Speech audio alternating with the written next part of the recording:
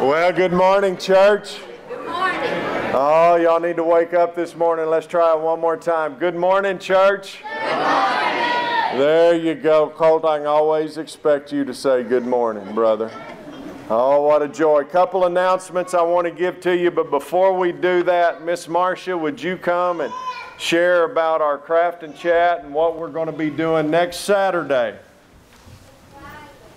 Next Saturday at 11, from 11 to 1, we are going to be making burrito pillowcases. They're not edible. And they're not edible. It will start like this, and then it will turn into this. And after we get them made, if you want, we are going to start doing a collection to take to South Texas Children's Home. So if you want to make your pillowcase and donate it, and it will go to a good cause. So I hope to see you Saturday. And if you don't have a sewing machine, come anyway because we're going to have extras. All right, that'll be this Saturday, 10 o'clock, is that correct? 11 o'clock? 11 o'clock. All right, and now knowing this group, there'll probably be snacks. I'm just saying. But they'll have a good time. Roadrunners, Italian cuisine is your menu for Tuesday for game day. We'll do that up here at the church. Also, don't forget Bible study. All during the week, check it out. It's on there. I'm going to mess them up. I know Monday there'll be a ladies' Bible study in the parlor. Tuesday there'll be a Bible study at 9 is at 8:30. Choir practice at 6. Ladies' Bible study in the evening.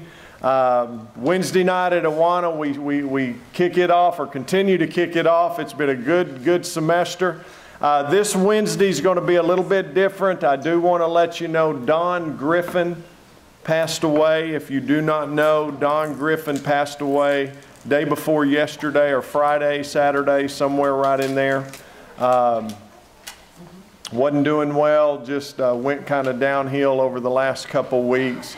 Wednesday, there'll be a private funeral with family and close friends in Scherer Family Cemetery over in Poteet. Is that Scherer or Scherer? Scherer. In Poteet, and then at 2 o'clock here on Wednesday there'll be a reception with Virginia will be here, and Donnie and the family will be here. Be cake, coffee. So we need your help. We need some desserts, cookies, cakes, things like that can be used, and then Virginia will be here too till about 3:30, 4 o'clock. For y'all have an opportunity in case you can't get over there. Any other announcements that I'm missing? Yeah, Cody has an announcement. Well, I just want to tell you he didn't miss the target yesterday. We had a gender reveal, and do you want to share or do you want... I can do it. Listen, this is my only grandchild. I know I'm fighting against some others, but they're going to have a little baby boy. Amen. And we're excited about that. And I say that they're not mine. But you get the idea on it. Am I missing any announcements? Business meeting will be next Wednesday night or next Sunday night. We'll do Lord's Supper next Sunday morning. We have baptism next Sunday morning as well, so I want to remind you of that. Be a fun Sunday. Some of you have come as our guests this morning, and we want to take this opportunity and recognize you. Located inside your bulletin is an information card. If you'll take that information card, tear it out, fill it out, drop it off in the offering plate as it comes by. We'd love to have a record of your visit. We're not going to make you stand up or anything like that and shout and say hey or anything like that. But what I do want you to do is with our church members to stand and meet some of the finest people in the world. So church family and guests, let's stand together and let's meet one another. All right, as we make our way back to our seats, I'll apologize right off. The Urbans are out of town, so you got stuck with me again this morning. We're going to start our thing with All Hail King Jesus, number 295. And we're going to go straight from that into 297, Majesty. No break. Just keep rolling. All hail King Jesus, all hail Emmanuel, King of kings, Lord of lords, bright morning star. And throughout eternity, I'll sing his praises. I will reign with him throughout eternity. Majesty, worship his majesty. Unto Jesus be all glory, honor, and praise. Majesty, kingdom, authority, flow from his throne unto his own, his anthem reigns. So exalt, lift up on high the name of Jesus. Magnify, come glorify Christ Jesus the King. Majesty, worship his majesty. Jesus who died, now glorified, King of all kings.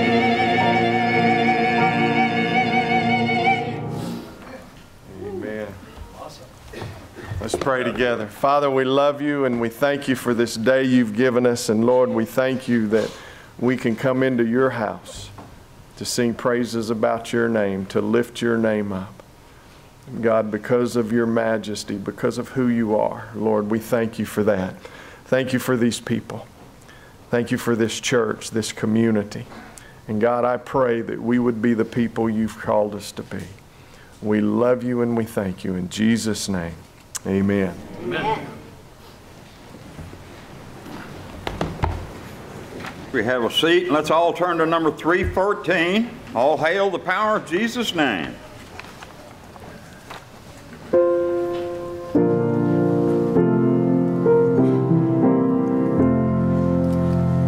All hail the power of Jesus' name. Let angels prostrate fall. Bring forth the royal diadem and crown him Lord of all. Bring forth the royal diadem and crown him Lord of all. Ye chosen seed of Israel's race, ye ransomed from the fall. Hail him who saves you by his grace, and crown him Lord of all. Bring forth his saints by his grace, and crown him Lord of all. Let every kindred tribe this terrestrial bond. To him all majesty ascribe, and crown him Lord of all. To him all majesty ascribe, and crown him Lord of all. Oh, that with yonder sacred drum we at his feet may fall.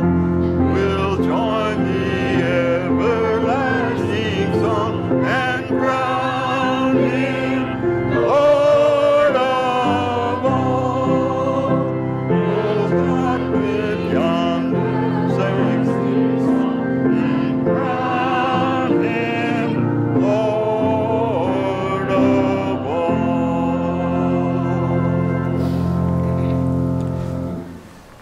Now for our offertory, let's stand. It is well with my soul, number 447.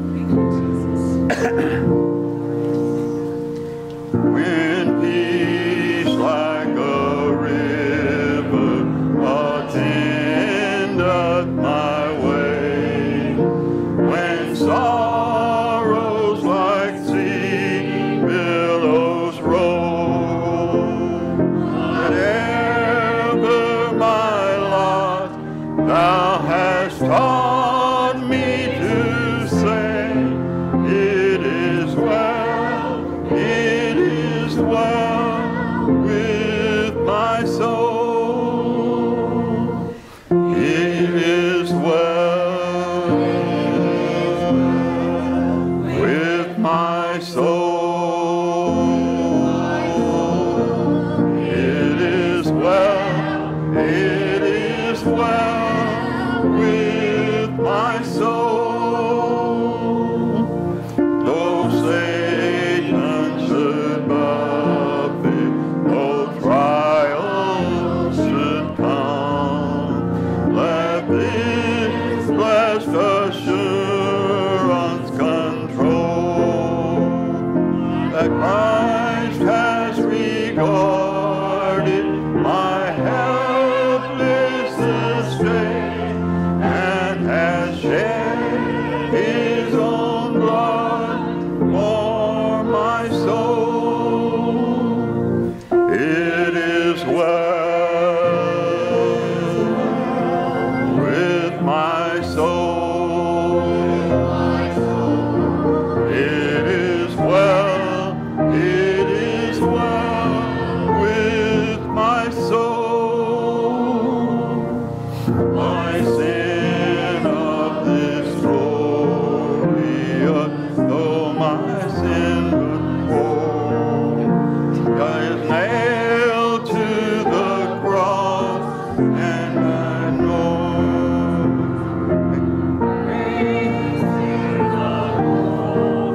the Lord reigns my soul. Praise is well, it is well with my soul. It is well with my soul. It is well with my soul. And Lord, haste the day when the face shall be sight, the clouds be rolled back as a scroll, the trump shall resound, and the Lord shall descend. Even so, it is well with my soul. It is well with my soul.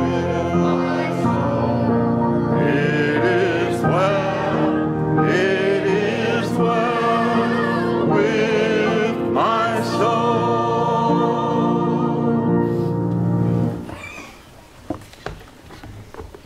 Thank you, Jesus. Let us pray. Our dear Heavenly Father, we just thank you for the opportunity to be in your house and worship without trials and tribulations. Dear Lord, even in this land, in this world of unfaithfulness, help us to remember that you're faithful. And dear Lord, that you're still in control. Dear Lord, we ask that you be with Brother Brian as he brings the message. Be with Cody as he leads our youth. Dear Lord, we just ask you to be with us as we go through this week and help us make godly decisions. Dear Lord, take this offering, use it to further thy service. These things we ask in your name. Amen. Well, the CD for the song I was going to sing didn't get here to me in time. So there's an older hymn that we've even in this church sang quite a bit, but it's always going around in my head and my heart. I believe it's page 256 in the hymnal. And as it would be, I woke up with congestion this morning. So if you see me gripping the podium, it's because I'm getting dizzy from the air. But if y'all want to turn to this in the hymnal, it's beautiful. The words say everything that we're here for this morning. So anyway, have you been to Calvary? I hope you have.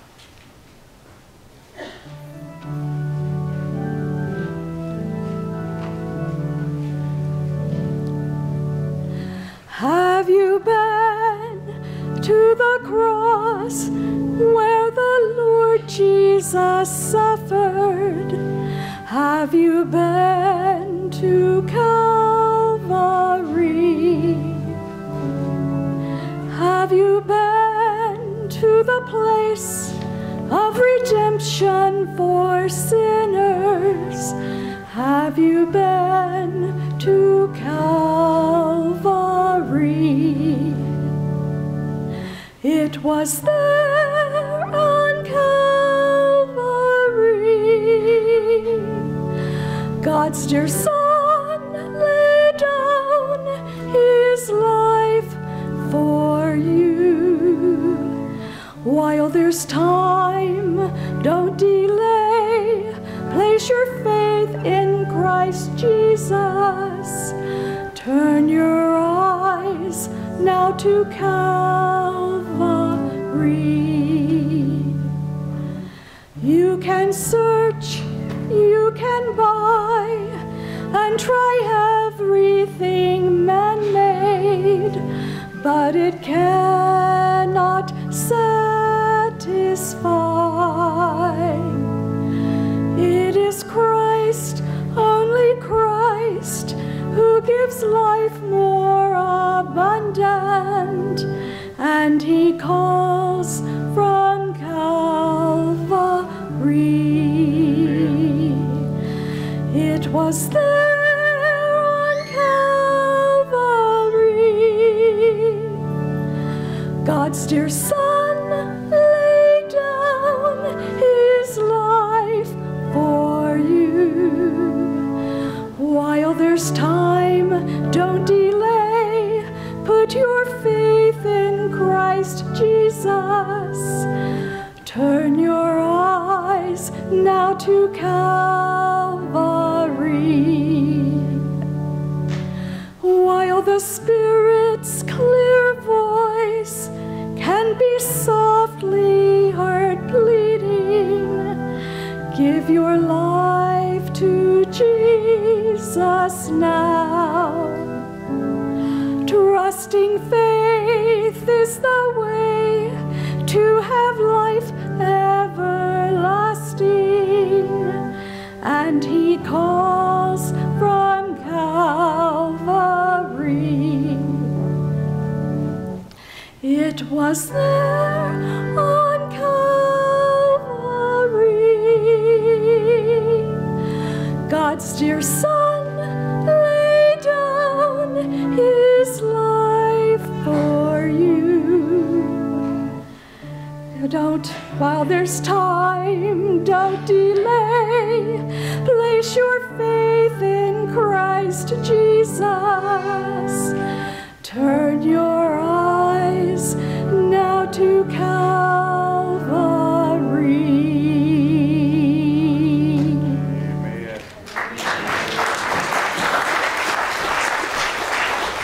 Amen. Amen. Thank you, Mary Ruth. I do want to say thank you to our ladies and men who helped last week get first responders on track. The dinner, anyway, not get them on track. They're probably far better off than we are. But thank you for that. We had a good turnout and good folks, good food, good fellowship. And then last night I had an opportunity for the first time ever to hear swing music, gospel swing or Christian swing. I don't know if you can say that in the same breath in a Baptist church or not. But we didn't dance, so that'd be good. Some of them probably wanted to, but had a good time with some of our adults last night. And good food and fellowship. If you got your Bibles, turn with me to 1 Samuel chapter 17.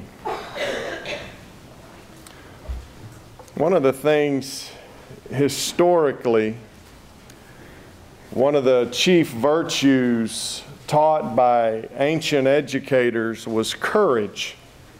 It was one of the primary objectives of education.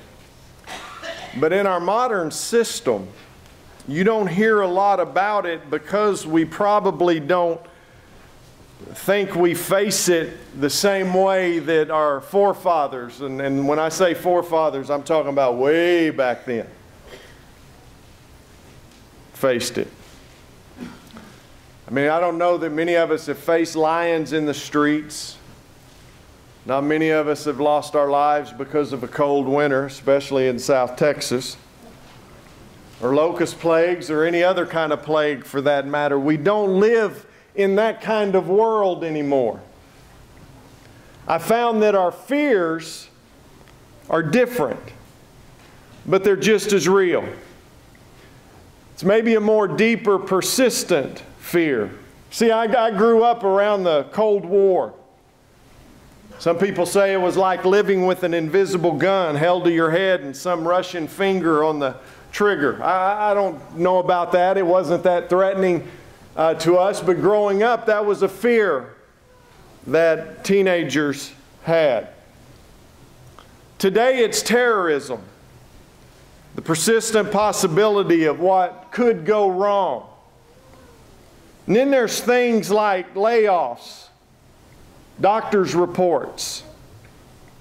Mom and Dad, and how many of you have watched your kids like a hawk and you analyze every twitch in their eye, every bump on their body, and how many of you have lost sleep because of something that you've read or come across?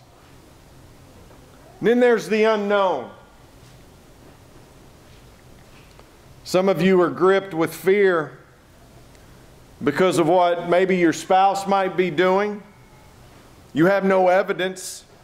You have no reason to doubt, but for whatever reason, you do. And some of us, it may be opinions.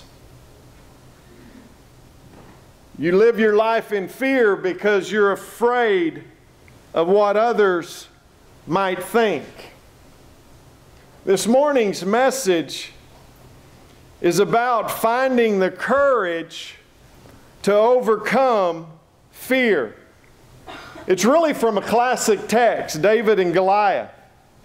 And if ever there was a text in Scripture that's been misinterpreted, even been misappointed or misunderstood, it's this passage of Scripture.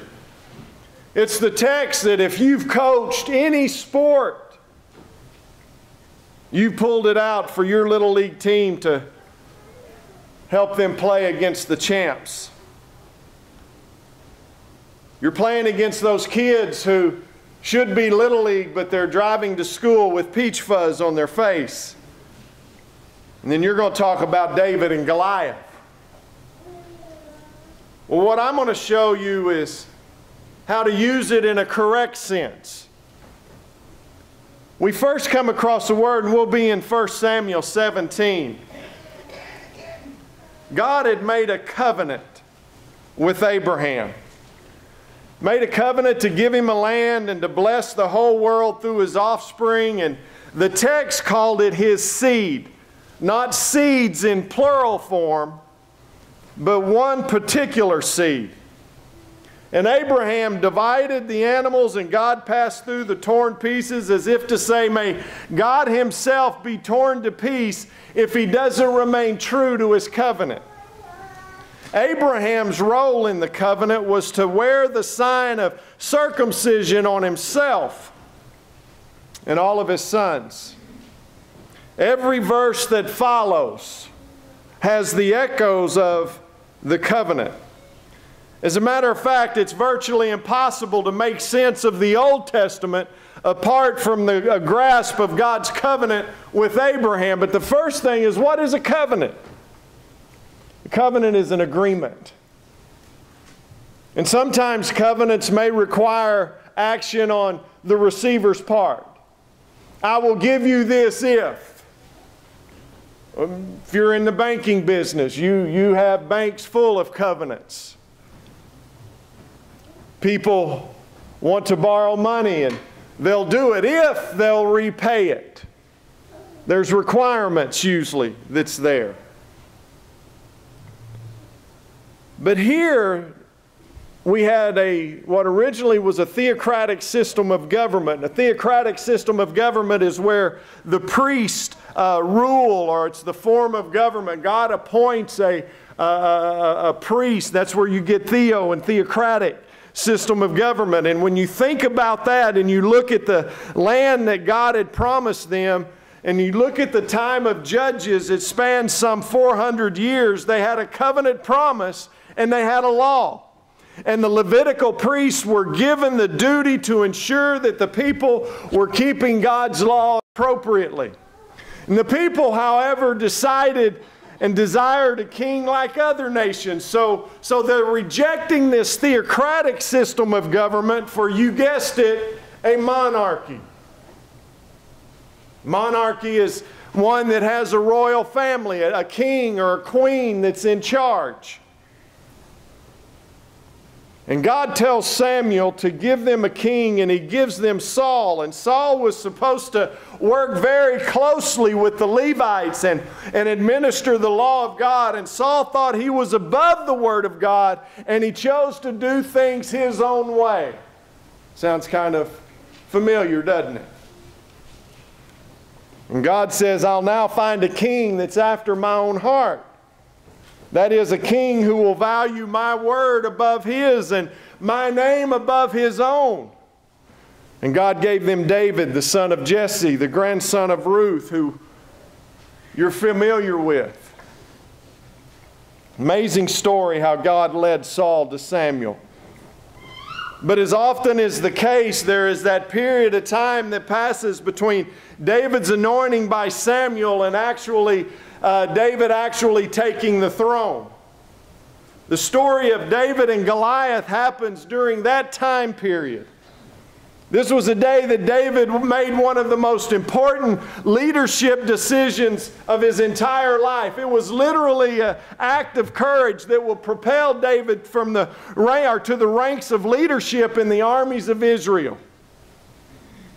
It is one act of courage that would place David by marriage into the royal family. It is this one act of courage that would cause his heart to be knit together with his best friend Jonathan.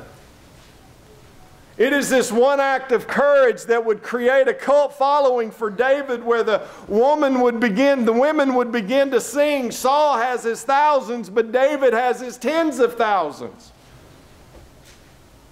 And it would be an act of courage that would strategically place him in the minds of the people, so that the time he was 30 years of age, he would be seated on the throne. 1 Samuel 17. And I'll work through it. Philistines gathered their armies for battle. And they were gathered at Soko, which belongs to Judah. And why did it belong to Judah? Because God said it did. God decreed it so. Verse 2, and Saul and the men of Israel were gathered and encamped in the valley of Elah, and drew up the line of battle against the Philistines. And the Philistines stood on the mountain on one side, and Israel stood on the mountain on the other side, with a valley in between. And there came out from the camp of the Philistines a champion named Goliath of Gath, whose height was 6 cubits and a span. Now, there's some disagreement on that. Some people say he's 6 feet 9. But if you look at it, most theologians will tell you and historians will tell you it puts him about 9 feet 9 inches tall. 6 feet 9, 9 feet 9. When you're 6 feet, doesn't really matter. Oh, wait a minute, David was shorter than that. Now I'm about, what, Wilson, 2 feet off the stage, off the floor from down here? A little over that. A little over 2 feet down, and I'm 6 feet 7/8, so add another foot to Goliath. That's a big boy. That's a big man. You better pack a lunch if you're going to fight him. And all these things are there, so he's intimidating visually. He's intimidating. The description of his armor isn't only showing his massive size, but it was communicating that he had the best and the cutting edge of military technology in that time period. His armor weighed in excess of 250 pounds alone. Now, I've carried a 25-pound bag of dog food through Walmart sometimes. And by the time I get to the counter, I'm flat wore out. That's just 25-pound bags, and I can put it over my shoulder. The thought of having to put 5 of those bags on my shoulder. This was what they were up against. The armor was made of bronze, and the sun hit it. It shined into the eyes of the Israelites, and it blinded them. Goliath was naturally an intimidation incarnate. He was intimidating from the get-go. He stood, in verse 8, he stood and shouted to the ranks of Israel, "Why have you come out to draw up for battle? Am I not a Philistine, and are you not servants of Saul? Choose for yourselves a man, and let him come down to me. If he's able to fight with me and kill me, then we'll be your servants. But if I prevail and kill him, then you shall be our servants and serve us." This was a common approach in the time. Choose a man to fight. The man was going to fight on behalf of everybody. If the man wins, the entire army will be treated as though they've won. If the man loses, the entire army will be enslaved. But whatever this one man does will be imputed on the whole. And if the warrior is courageous, the entire army will be treated as though they were courageous themselves. But if the warrior is a coward, the entire army will be treated as though they were cowards. To lay blame or responsibility. You've seen in there a word called imputed. David, who happened to be home tending the sheep, his father's sheep. Jesse, David's father, sends David on an errand to deliver bread and cheese to his brothers who was at the battle. Basically, when David arrives, he hears Goliath taunting the army of Israel. In verse 26, David said to the men who stood by him, "What shall be done for the man who kills the Philistine and takes away the reproach from Israel? For who is the uncircumcised Philistine, that he should defy the armies of the living God?" Now I want you to hear something. Verse 26. Something important. You see where David's mind goes? It goes all the way back to the covenant. Hear me. Hear me. David says, wait a minute. That giant has no covenant right to this land. And this text has been a source of countless halftime locker room talks. It's been given for the positive thinking approach. Parents point to this text and say, listen, you can be anything you set your mind to if you just have the courage. They've even said things like, see, the bigger they are, the harder they fall. But I want you to see something just a little bit different, church. There's more to it than this. God said one thing. Goliath said another. David is taking God's side. You think about covenants that you make. As a father, as a husband, I've made a covenant with my wife. What's that mean? That means I have been imputed the right and the power to defend that relationship at whatever cost, whatever it takes. God honors marriage. responsibility. All throughout Scripture, you see it. So many times, church, we get all bent out of shape and we start fighting for the wrong reason. But David's taken God's side. Why? Because the battle isn't David against Goliath, church. It's not against Goliath. It's Jehovah. It's the covenant keeping God of Israel. That's who's fixing to fight Goliath. Do you get it? In your covenants, in your marriage, God so wants your marriage to honor God that He's asked you to make that covenant, and He will go before you, and He will fight for you. But as with the covenant, there's a requirement that we have to do our part, and that's where we mess up sometimes. Look around this room. Look at all the husbands that's messed up. Don't be elbowing him. He knows it. He knows he messed up. Look at all the wives who's messed up. In that covenant, in that relationship. Listen, it's not necessarily a Little League speech, but it's one more important in the Little League. It's talking about the family, and it's talking about the church. Because how your family goes is how the church goes. Hear me on that. You can't have a strong church and weak families. You can't have them. You got to have strong families. And then you have strong churches.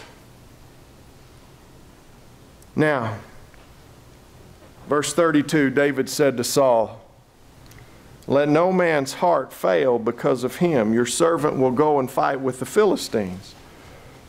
And Saul said to David, "You're not able to go against the Philistine to fight with him, for you are but a youth, and he is a man of war."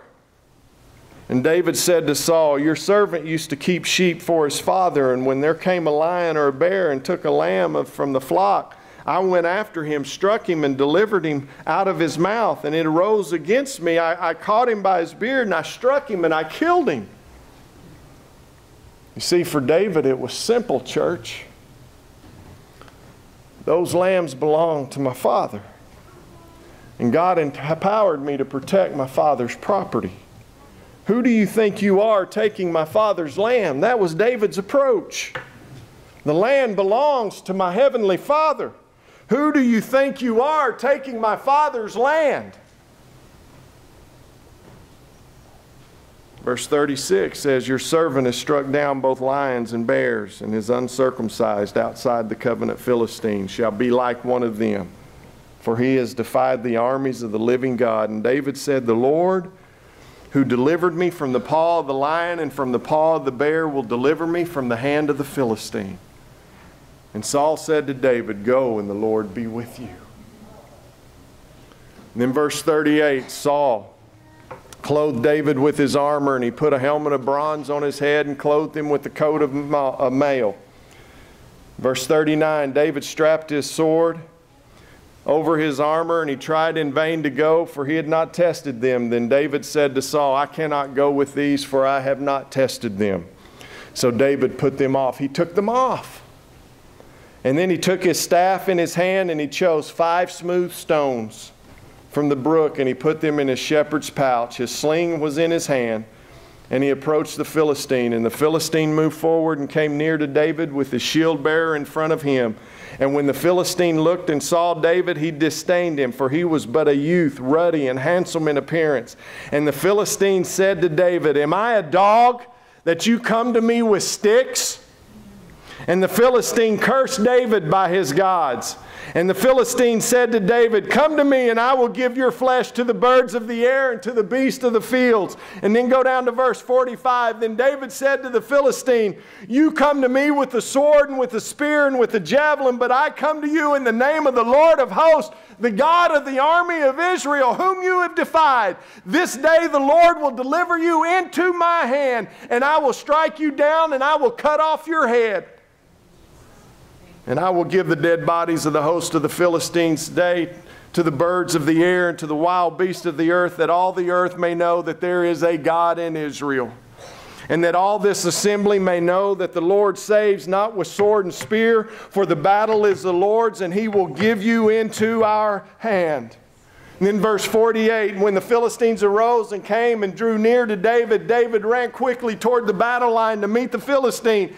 And David put his hand in his bag, he took out this stone, he slung it, and he struck the Philistine in his forehead, right smack dab in the middle. The stone sank into his forehead, and he fell on his face to the ground. And David prevailed over the Philistine with a sling and with a stone. And he struck the Philistine, and he killed him. So where does courage come from, church? Amen. First of all, it comes from our past. Think about that. David had a mental resume. David had a mental resume for the faithfulness of God. Oh, young people, you ever wonder why sometimes our senior adults don't get bent out of shape, don't get too worked over things? They tend to be calm amidst the storm. They lose a loved one. They lose a child. They lose a spouse. They lose these things, and you sit there and you say these terms, I don't know how they make it. It's because they've got a mental resume of what God's done in the past. He promises if we keep that covenant, He'll honor it with us, and He'll watch over and He'll protect us. He's got an unlimited supply of God's faithfulness.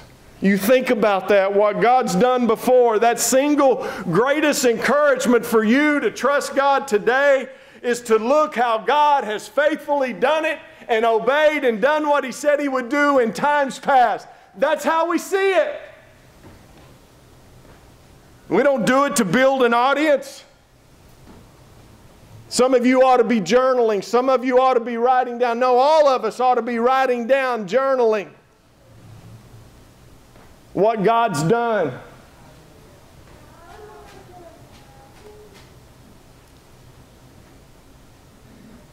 It's His faithfulness. It's going to bring you through it.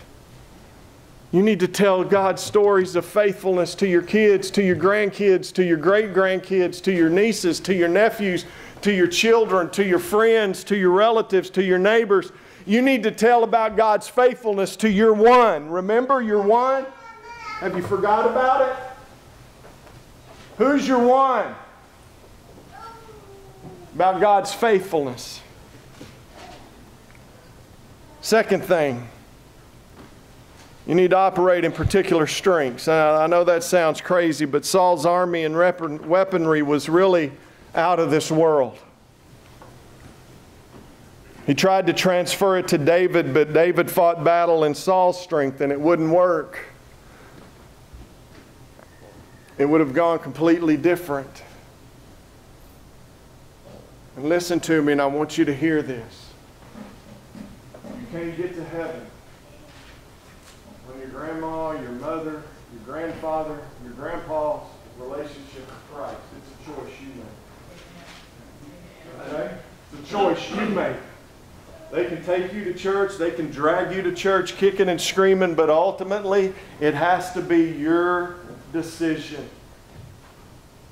It's your decision. That's why David couldn't use Saul's weaponry. It wouldn't have worked. What happens when we use what God's given us? You see, what was at stake here was God's reputation. How do you know that? Well, have you read Exodus? Have you read Joshua? Have you read Judges? In all those books, God was building a name, a reputation. And in all those, He was faithful to His covenant people.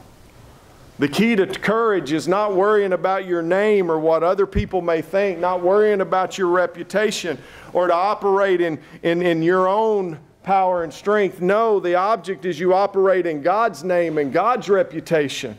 That means that you'll operate with integrity. You'll trust God for the results. That means that you won't cut corners. Why? Because God's a God of excellence. And that means that you'll give God your best. Why? Because He's worthy. And that's why we can sing songs like "It Is Well With My Soul." Because of that faithfulness that you've seen in the past with God. And He'll do it again. But then you got to look at God's agenda. David never saw his own success as importance. He saw himself as part of a much bigger plan. I can encourage you to take the time to orient yourself with God's agenda. What is God's agenda? Taking people who are far from Him and bringing them into a relationship with Him, making them disciples. So when you enter that workforce, is it your agenda that's on your mind, or is it God's agenda that's on your mind? When you enter that business meeting or that council meeting, is it your reputation or is it God's reputation that matters the most? And you need to get with the mindset that wherever you see a threat, know that God sees a mission field. He sees an opportunity. And if you can see that, then you will begin to erase the fear that you have welled up in your own mind. So we live out God's agenda. Fourth thing, we get concerned about God's reputation. Over and over again, David says, "I come to you in the name of the Lord." And when you see that in the Bible, it doesn't mean the actual name Jehovah or Yahweh or Jesus. When we're praying over our food, we say in Jesus' name. It isn't because we think that that little bit of magic is associated with saying that. No, here's what it means, that the name equals reputation. So when David says, "I come in the name of the Lord," he's saying that I fight in God's reputation. What was God's reputation? Well, again, you go to Exodus, you go to Judges, you go to Joshua, and all those books, God again was building a reputation for Him. He was faithful to His covenant people, and the courage is to not worry so much about your name and reputation, but honor and worry and lift up God's name and His reputation. That means that you will again operate with integrity. That means that you won't cut corners. That means that you're going to give it your best. That means that God's faithful. There's a final thing. Most of the sermons that I've heard on this text say, "Now go and be like David." But remember, anytime we see a hero in the Bible, we need to remember that we are to remember that he is a type, a shadow of a greater hero. Hebrews chapter 12 tells us to look at David and remember his faith and trust God, and that's good. But it also tells us to set our eyes on Jesus, the author and finisher of our faith, who for the joy set before Him endured the cross. When you read this story, when you're going through what you're going through right now, whatever that may be, don't always put yourself in the place of David. Put your place in the 1,000 soldiers that were trembling on the sidelines. Because one greater than David battled one greater than Goliath. Do you hear that? It was a much deeper battle than just David and Goliath. Do you hear me? It's always a deeper battle than just David and Goliath.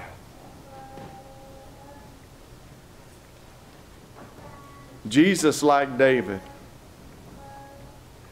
fought and He defeated Satan. He defeated sin, He defeated judgment, He defeated hell. And like David, He fought not just for us, but in place of us.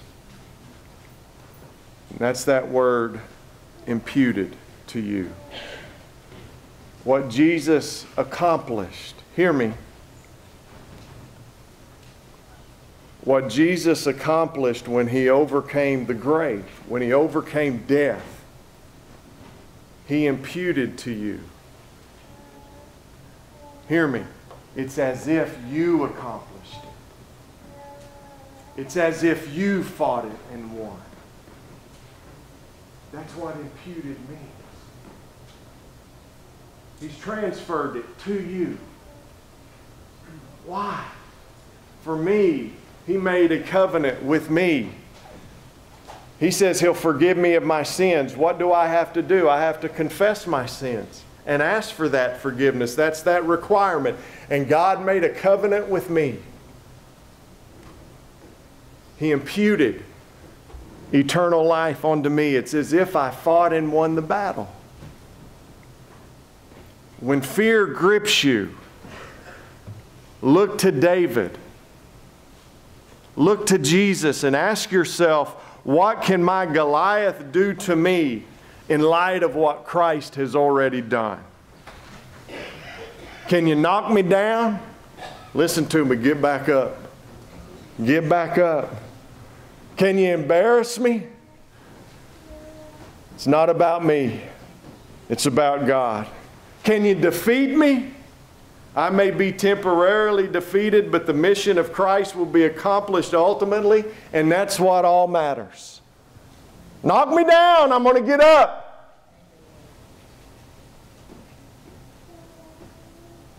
Because he loves me that much. Then David ran and stood over the Philistine.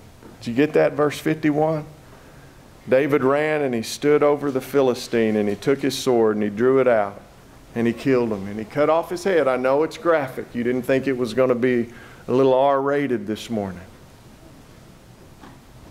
He cut off his head. And when the Philistines saw that their champion was dead, what'd they do?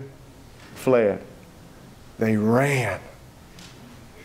And the men of Israel and Judah rose with a shout and pursued the Philistine as far as Gath at the gates of Ekron. They looked at David and they found courage. But ultimately it was Christ who gave it to him. You see, church, that's what makes the difference. That's what makes the difference when we talk about our one that we're thinking of. That's what fear, that's what makes us want to give up on our one. And God looks at me and he said, Brian, you didn't pick your one, I did. That's a whole new different ballgame. Fear's real. It happens. But I know God's resume. I know what he's done in the past.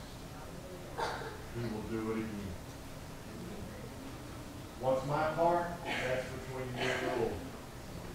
That's between you and the Lord. It's not any of my business. You may choose to share it. That's fine. But really the business is what are you going to do to overcome it? Because the choice is yours. Let's pray together.